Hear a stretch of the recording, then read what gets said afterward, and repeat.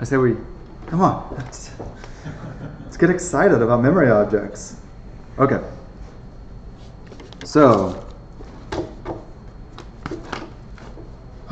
where are we? Memory objects. So these are one of the most important kinds of objects. One of the most important classes, which is a subclass of SimObject. So these are objects that interact with the memory system.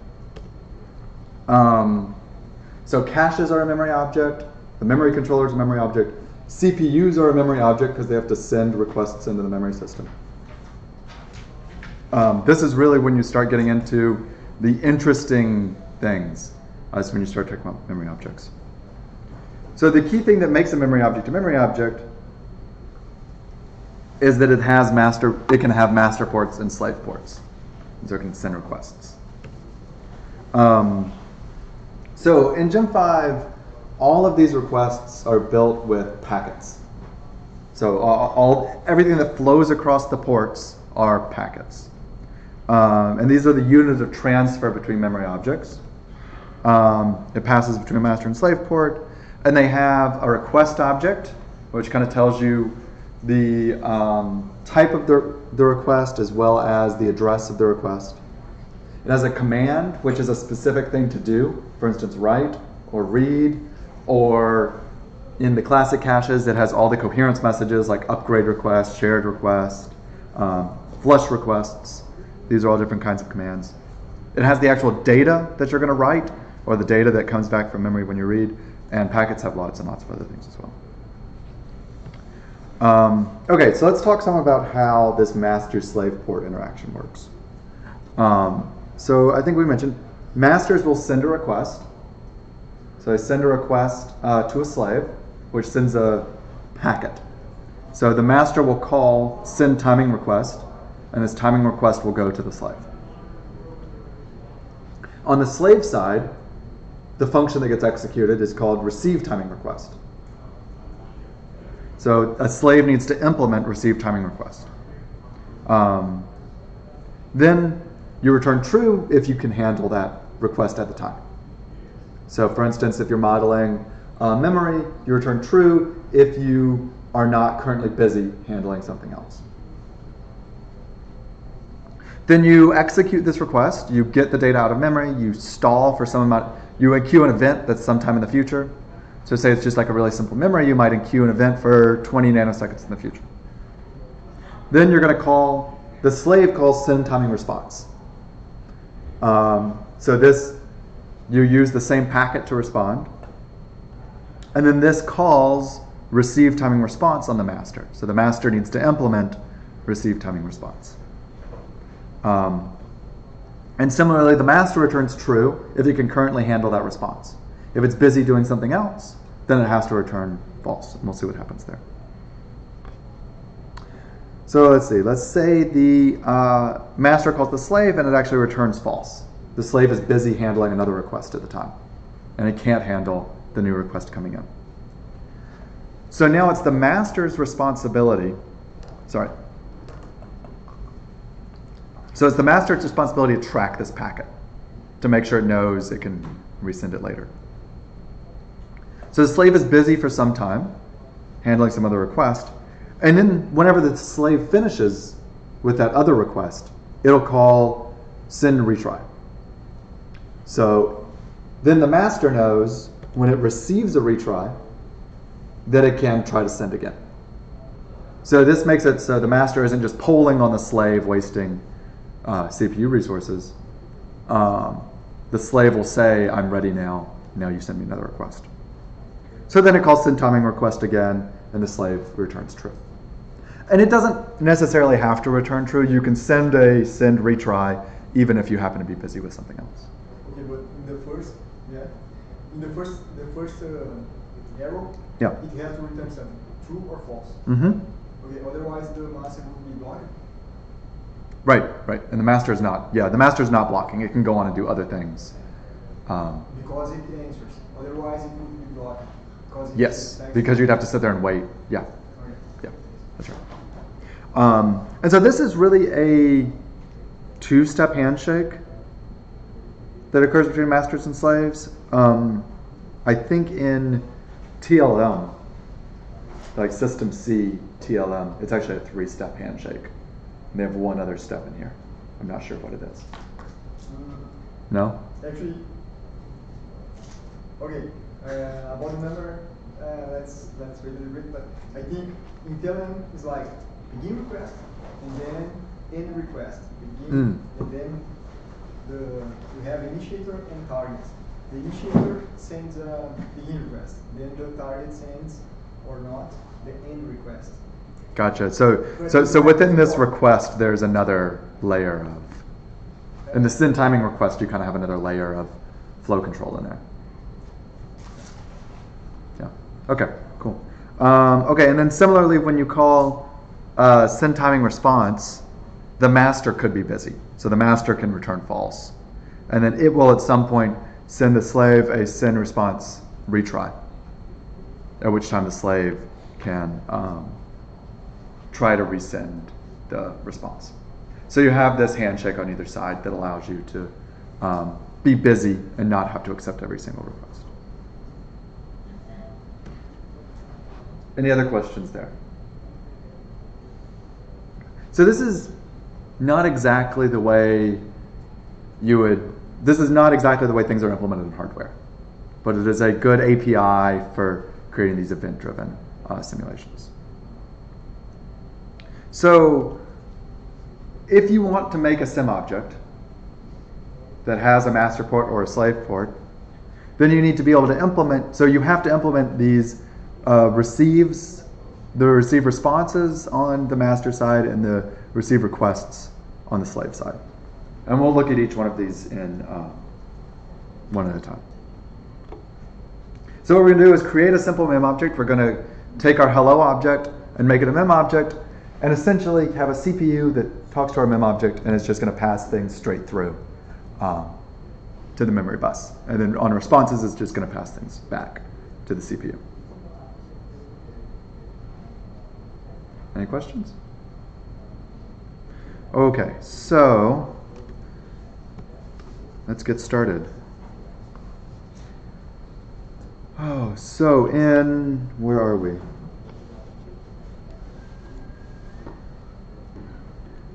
This is not, I gotta find my notes here.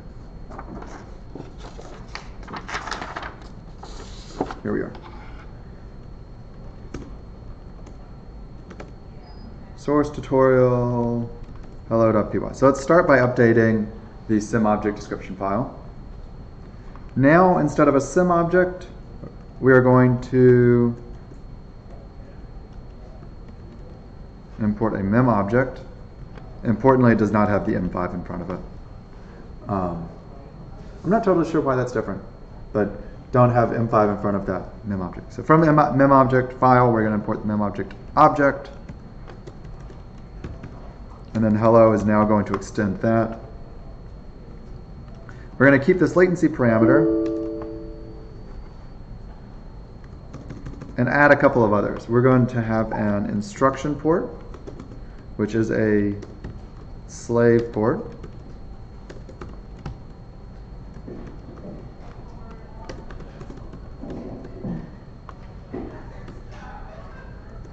And a data port.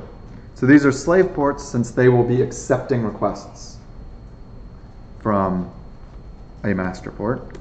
And then we're going to add a memory side port, which is a master port because it's going to send requests to the memory.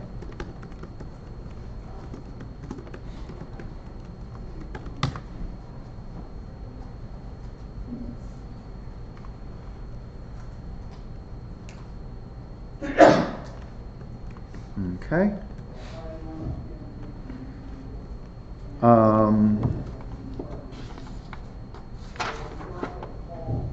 So now we're going to change the header file.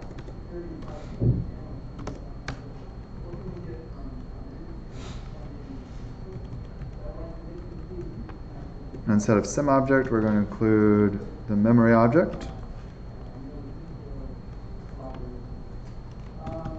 Now public mem object. So we'll keep these for now.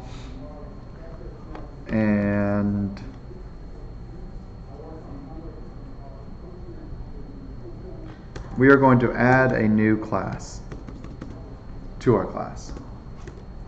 So whenever you are creating a port, you need to create new classes that inherit from master port and slave port. So we're going to create a new class which is CPU side port, and we're going to use this class for both the instruction and data port. And it's going to inherit from slave port.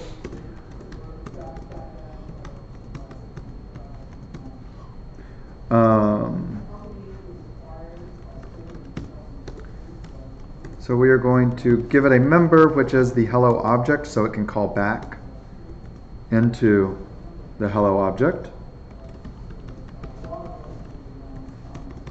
And also, I believe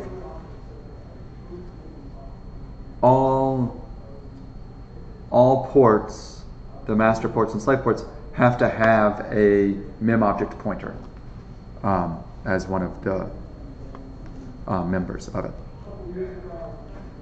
Then we can make our constructor CPU side port.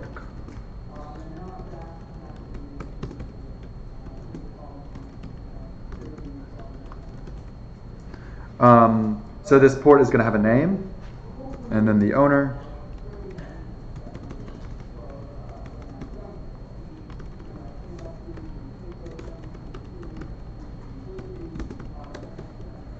Call our superclasses constructor and set the owner. And that's all we need to do for the constructor. And then we need to implement these functions that have to be implemented on slave ports. So we need to declare get address ranges,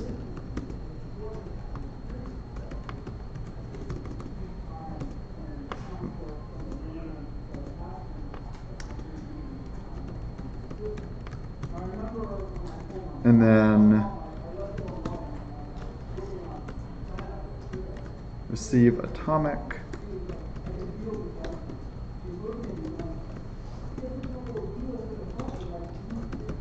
And we're going to simply implement this as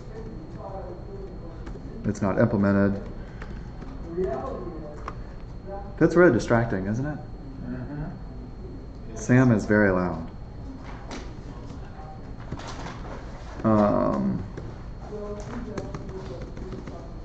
So receive atomic, we're not going to talk into. No, so packet pointer is a type def, which has which is type def as a shared pointer, I believe. So let's see. We're not going to worry too much about the atomic and functional accesses. We'll talk about those later. The one thing I wanted to point out is this panic here is another special gem5 debug thing, which you use panic if something happened, if there's a bug in the code, essentially. And so we're writing this CPU port to not support atomics, so it would be a bug if someone used it in a way that required atomics. So therefore we panic. And to get back to the question that you asked a long time ago, what's the difference between opt and fast? One of the differences is this panic would be would not exist if you ran fast. So if you used this in a buggy way, it would act as if the receive atomic worked, even though it didn't. All right, so we're going to do receive atomic, receive functional,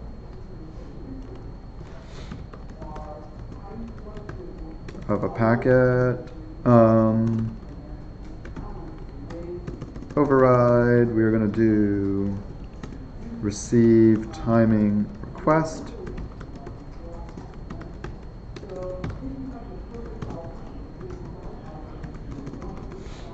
That's a bool, not a book.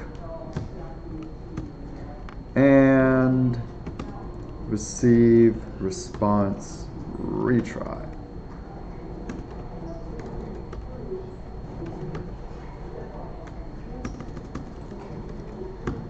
So these are all of these functions. These 5 functions that we're overriding are the pure virtual functions in the slice port. And similarly, we're going to add a class memside port,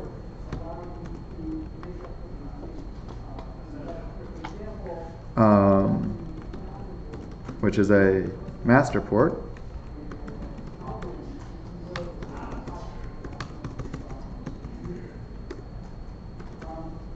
And it's going to look quite similar. In fact, I'm going to copy much of this so I don't have to rewrite it.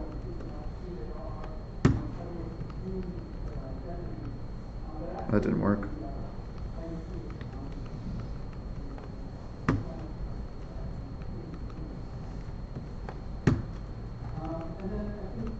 So it's going to have an owner. This time we're going to do the memside port. And then we are master port. And then the interface that we need to implement this time is a little bit simpler. Not quite so many functions. We have our receive timing response.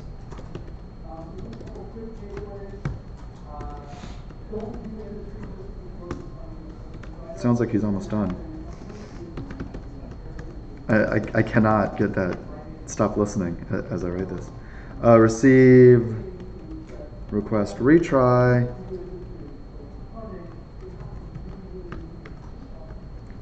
override,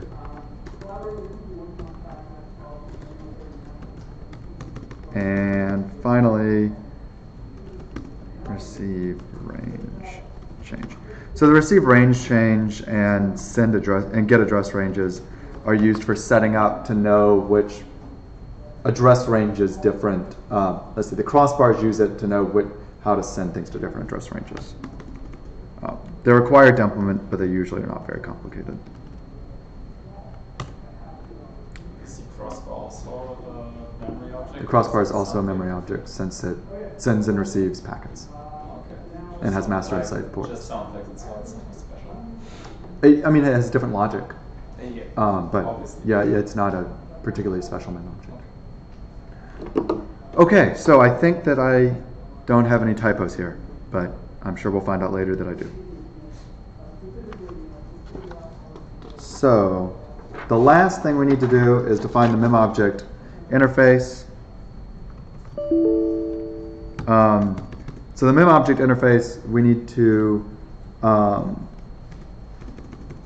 implement two functions.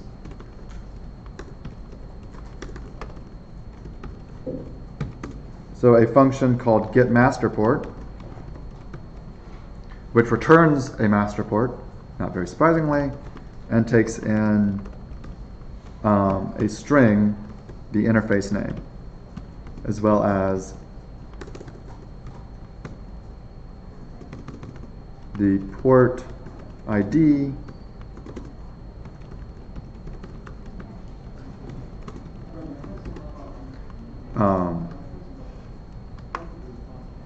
similarly, we need to implement getSlicePort.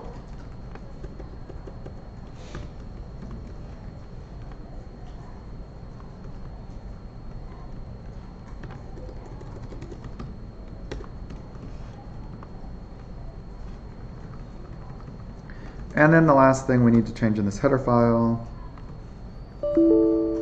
is we're going to add a couple member variables.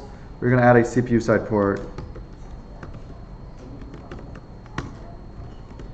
our instruction port, another CPU side port, which is our data port, and a mem side port, which is our memory port. So we define these two new classes, CPU side port, memory side port, then we're going to have instantiations of these classes here. And then this interface is required to get those ports out when you have the equal sign in Python. Under the hood, it calls these functions.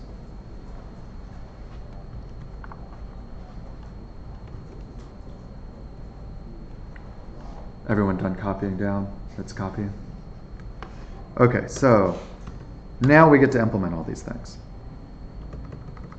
So first, we need to construct these new objects that we added. So the instruction port.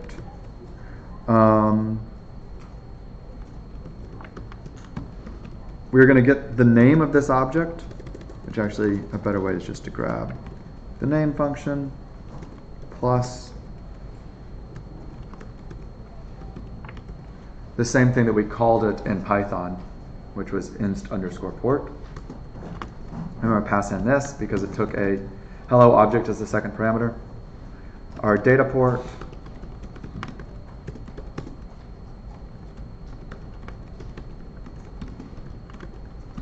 And finally the memory port.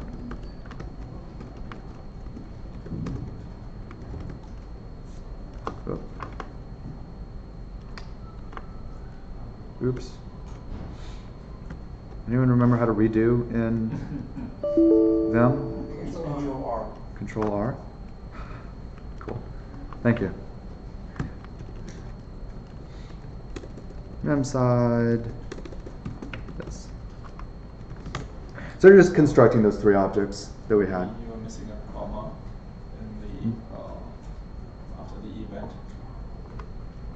Thank you.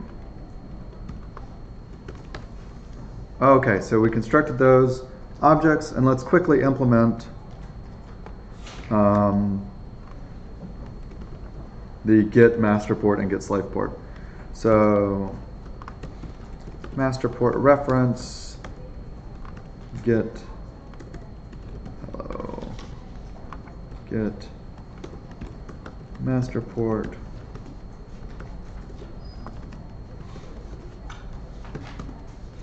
interface name port ID.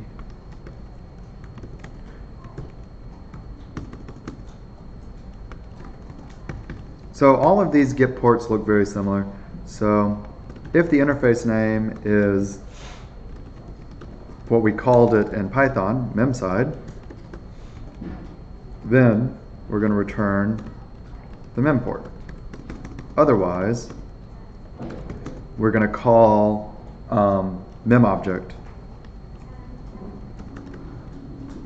get master port and let that deal with if this is one of our parents' ports, or deal with the error that might occur.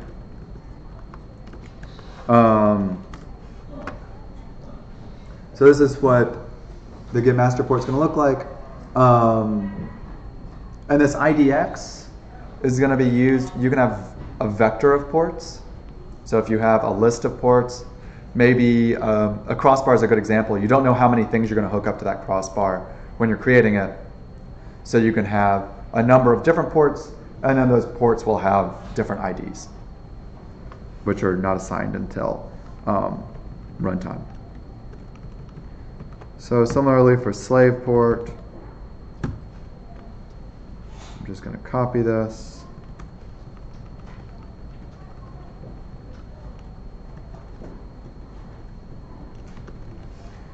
Slave, slave. Now if it is the, what do we call it, inst port, then we want to return inst port. If it is the data port, we want to return data port. Otherwise, we will call up to.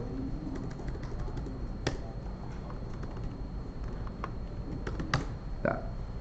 What is the port ID? What's the port ID for? Because we haven't used it now. The port ID? The port ID is for if you have this vector of ports. Ah. And so if it's the 0th port, it'll pass in 0. Okay. If it's the 3rd port, it'll pass in 3. In the book, there's an example of vector ports. I believe the cache in the book uses vector ports. Okay, any other questions there?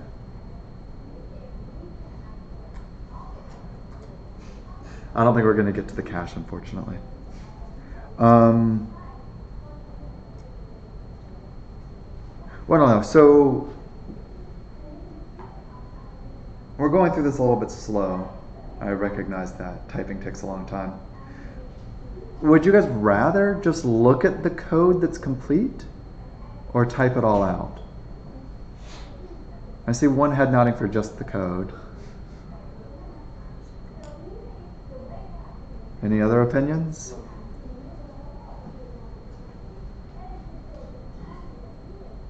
Ah, you guys are... Okay, let's take a poll. Who wants to just look at code instead of typing? Okay, well that was easy.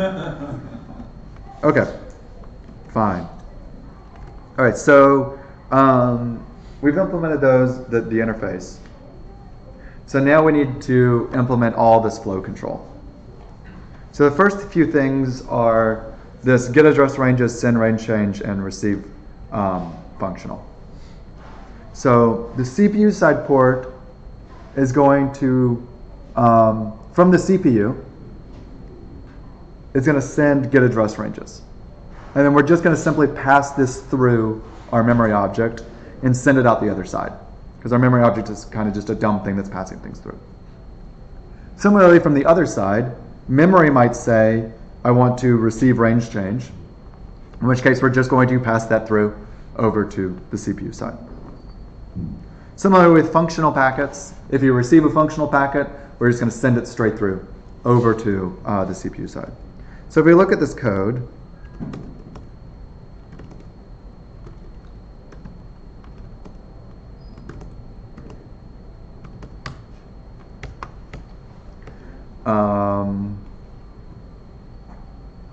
so we have get address ranges. So the CPU side port, if it receives get address ranges, is going to call get address ranges on the owner.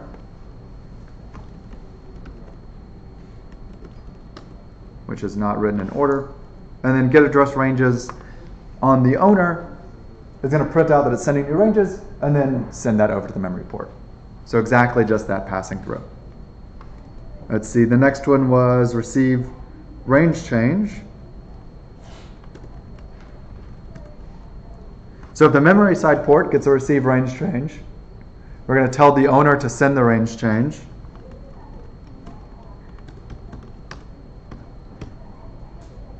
And it's going to simply call send range change to the to instruction, or the to slave ports.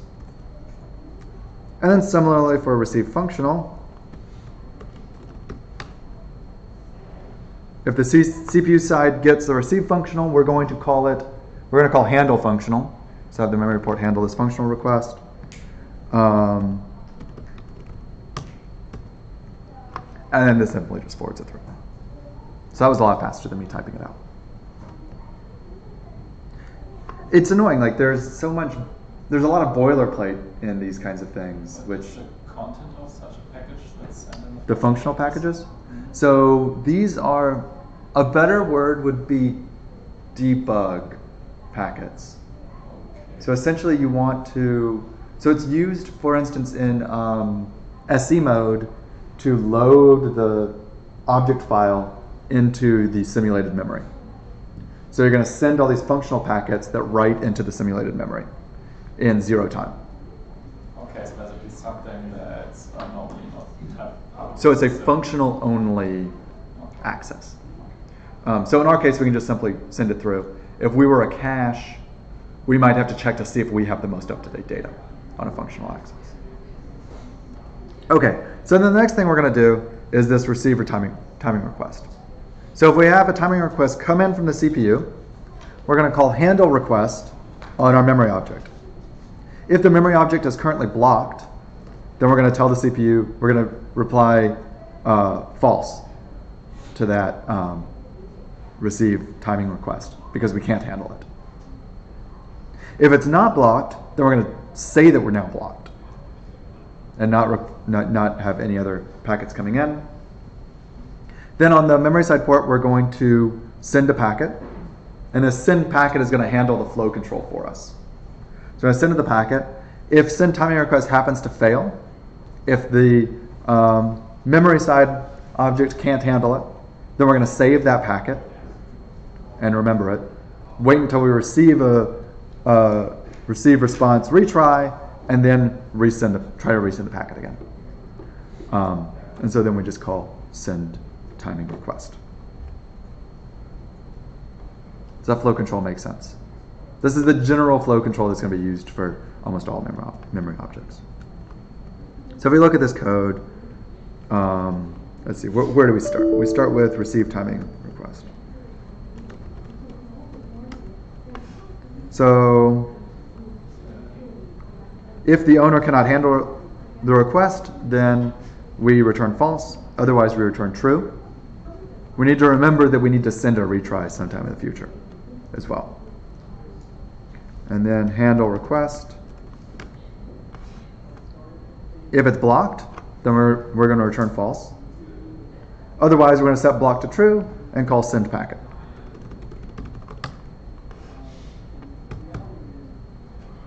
The CPU side send packet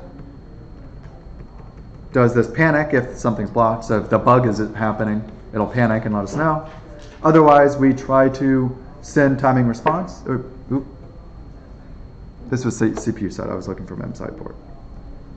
The memory side port, we send timing request, and if this fails, then we need to save this packet because we're in charge of remembering the packet.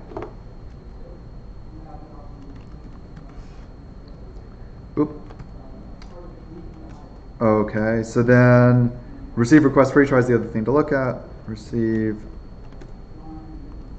request retry. So if we receive a retry, so that means the send timing failed. So we're going to receive a retry. That means we better have a blocked packet. We saved that blocked packet because the sending failed. So then we grab that blocked packet, set that to null, and then try to send it again. And if we remember from send packet, memory side port, if it fails to send, then we save the blocked packet. So we're trying to encapsulate as much of the flow. I try to encapsulate as much of the flow control as possible inside the ports, inside my implementation of the port, instead of trying to deal with it inside the memory object.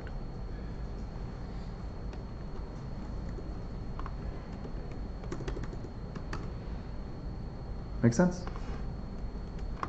Okay, so similarly we could, I won't go through all the code here, we can also do the receive timing response, handle the response, and this is all very similar going to the other side.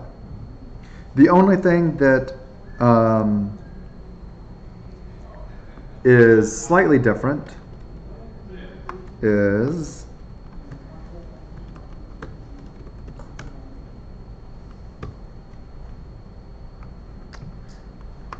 when we're handling the response from memory, we're going to send the packet to the instruction port or the data port, depending on if it's instruction or data.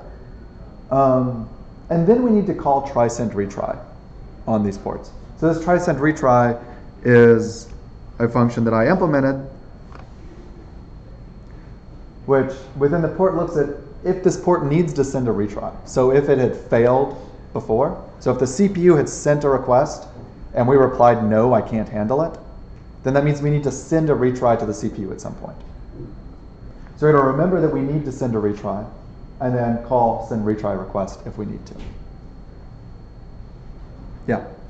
So where are the extra cycles which each of these retries and packet exchanges take are being counted in gem5? So in this simple memory object, we're ignoring any extra overhead for doing this. We're just sending things straight through. If you wanted to add a delay here, when you say, let's see, here, we'll look at the cache, which actually does handle a delay. So here, if we receive timing request,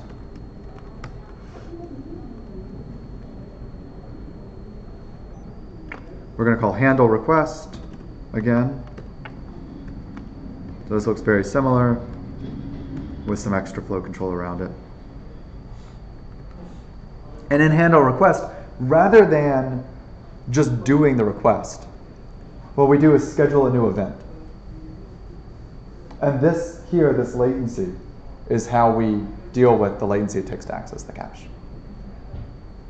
Does that make sense? So if you want to model the latency of something, model the amount of time it takes, you need to add these events in order to model that latency. And so while we're here, we'll look at a slightly more complicated use of event function wrapper. So here we are using the C++ lambda functions, and this function that we want to call access timing takes a parameter packet.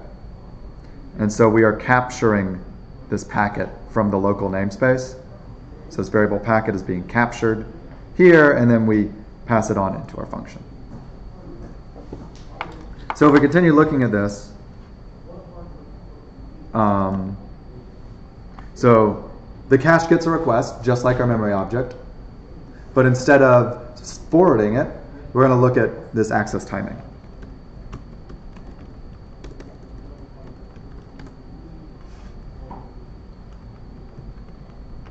So this access timing is going to functionally access. We're going to functionally access. There it is. We're going to functionally access the cache. So this means we're going to go check the cache, see if it's a hit or miss. If it's a hit, we're going to copy the data into the packet. If it's a miss, we just return false. We can look at that.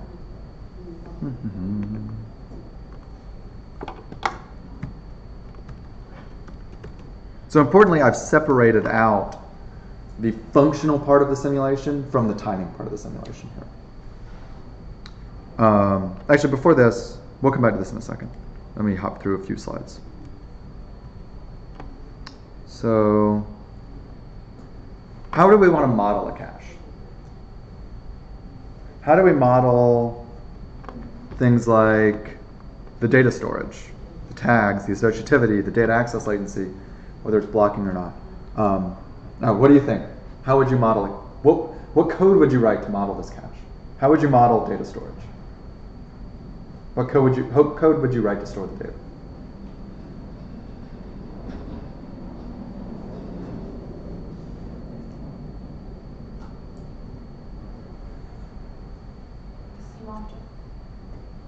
So you could do something as complex as a sim object. That's possible. You can also do something. So this is like within our sim object of the cache. How would you store that data? Yeah. STL. Yeah, you could do an STL list. A map. So if you did a map, what would how would you be storing the tags? Like the key to the map would be the tag, right? Yeah. So this is, the simplest, dumbest thing you could possibly do is use a map to do the data storage, the tags, model a fully associative cache. For the data access latency, we can make an event, like I was just showing. And whether it's blocking or not, you could actually implement MSHRs and have things off to the side where you hold data while other things are, while other requests are happening. But the cache that I've implemented here is a fully blocking cache because it's a little bit easier. That's a terrible noise. Okay, so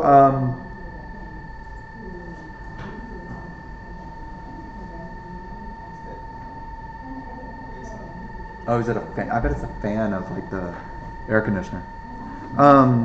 We'll try to ignore it, just like we tried to ignore that talk earlier. That failed. Maybe this will fail as well.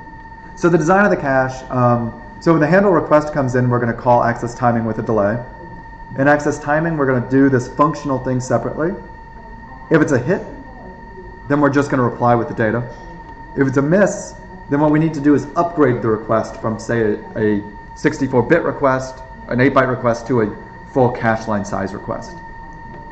And then in handle response, we need to insert that data into the cache, when we get the response from memory, and then we can then call access functional to get that data out or write the data that we need to, and then reply. So let's look at some of this code real fast. So in access functional, that's awful. Oh, I thought I was going to stop. So we're going to extract the block address from the packet. So we're going to do a whole block at a time in the cache. Then we use this cache store, which is going to be it's a standard map, like we talked about. And we're going to search for the block address. If it is in the map, so if this iterator is valid, then if the packet is a write, we're just going to simply, this packet write data to block, writes the data, which is in the standard map, automatically offset by the block size. So by doing packet write data to block, we actually pull the offset out, and so it only gets the offset data from this block of unsigned integers. If it's a read, then we set the data packet instead of writing the data, similarly from a block. And if it's neither a read nor a write, then we just give up and say we don't know how to deal with this. That's very exciting. So where is the write data to block, set data to block? These are functions defined in the packet class. Yeah, they're automatic things that packets have. So if it was a hit, we're going to return true, and if it was not a hit, we'll return false. So if we go back to access timing,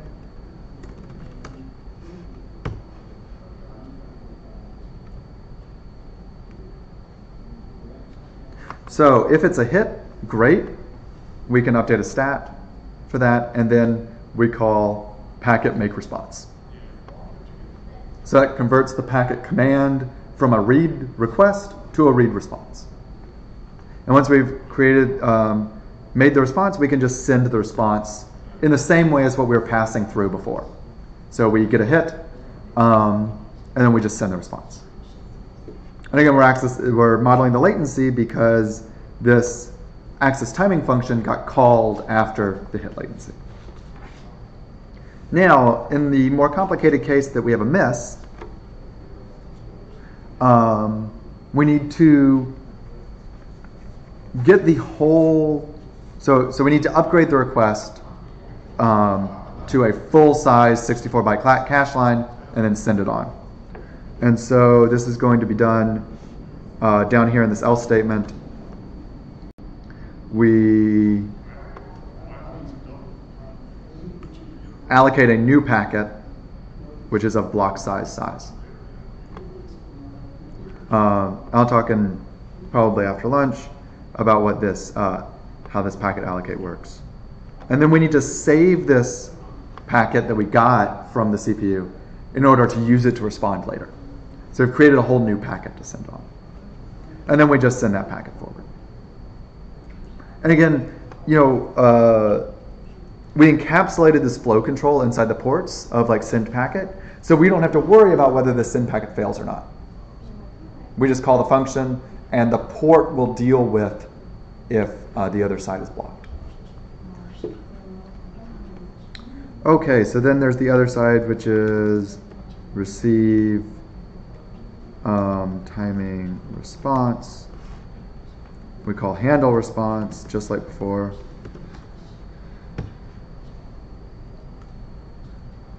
And then on this side, when we get a response, we're going to insert the packet into the cache.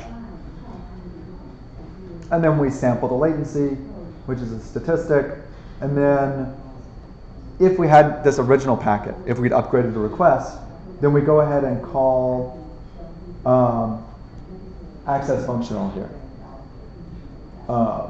to actually either write that packet, write the data to the cache, or read the data out of the cache. And then we use this weird M5 bar views thing here.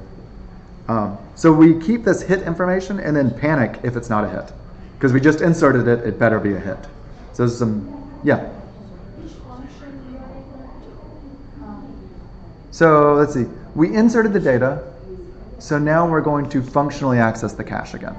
Is it the timing access function? No, so access functional is not timing. This is the functional, either get the data out of the cache or write the data to the cache. Function. So this function we're in is in the response side. So once we get a response back from memory. Oh, because, let's see.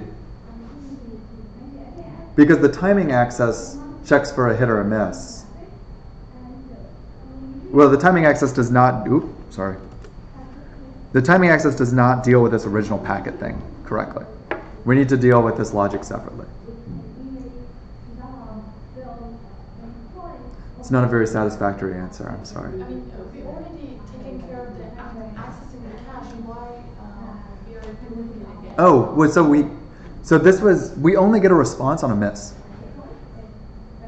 So this packet, the original packet, does not have so if it was a read, it doesn't have the data that's in the cache yet, the data that it's supposed to read. And if it's a write, it hasn't written to the cache yet. Because the upgrade request is just a memory read to pull the data into the cache. So we still need to do this access functional here. To write or read. To either read or write the original request from the CPU. So this M5 for U is needed because if you were to compile this with fast, this panic would go away, and then you get a compile error or a compile warning saying this variable hit is never used. So you'll often see this M5RU thing around asserts and panics. So this is just for only fast to cater the gem5.fast binary?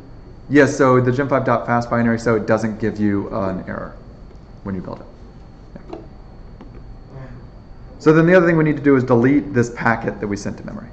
So what's insert? Oh, yeah. Insert. So this inserts it into the cache, which is more complicated than it needs to be. So a bunch of asserts, it should be block aligned. Then we check for the capacity.